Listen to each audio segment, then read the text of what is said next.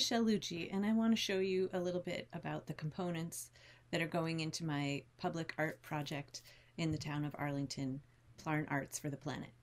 To begin with, my own work is made out of a accumulation of small crocheted pieces. So something like this is made out of just individual small sections that are then grouped together to make an overall shape. And this is the thinking that I'm putting into the project for Arts Arlington.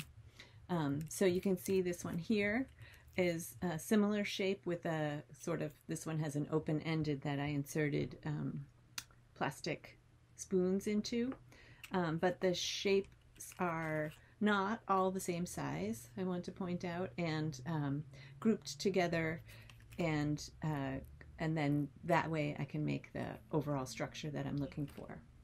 And then I have this other shape that I work with, which is a finger funnel type of shape. So I think of this piece as like a seed pod, and it's another repeating form that has this sort of, think of it as like cilia or this shape from a seed pod.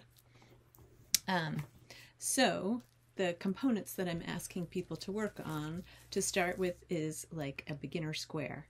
So this is, I've been asking for, it looks like about 20 stitches here, 20 by 20. And this form can either be made into, this would be the simplest form to make and a good place for a beginner to start. It can be made into a tunnel, a tube shape like this. It does not need to be perfect. You can see the edge here is a little bit imperfect. That's not a problem. Or it can also be made into a sort of a blossom shape. So I have these coming in lots of different colors, and I think that we will use them in different ways for different pieces. So that would be my little blossom. And so I am asking people to make a tube component. So like I just showed you with the beginner square, this one is created not as a square, but as a round form.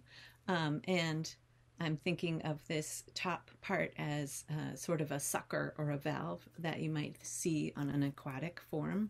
And that's where my thinking is for those. I have these small cup shapes. These shapes are being made in green, and I think some are in yellow.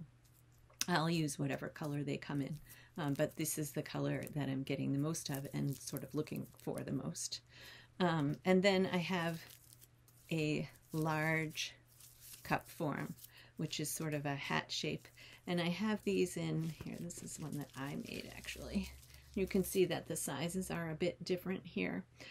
So when those are added together on a larger scale, I'm thinking they will be something like this, or you can think of them as grapes. But in nature, you find that things are sort of graduated in size, and not everything is exactly perfectly the same size. So I'm thinking that way.